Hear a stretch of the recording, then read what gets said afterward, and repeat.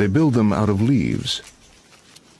They turn the leaves into green chambers with floors, walls, and ceilings.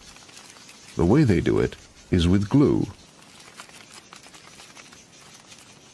First, some of the ants turn themselves into living safety pins, pulling the leaves together and holding them there. That's one team. Next come the weavers. They pick up larvae, their yet unformed little sisters, take them to the seams and use them like living shuttles, tiny glue guns. They stimulate them to secrete threads of sticky, web-like silk that holds the leaves together. Without any apparent supervision, the ants know exactly where to clamp the leaves and where to apply the silk. There are 500,000 ants in the colony, but they behave as though they were all part of a single mind.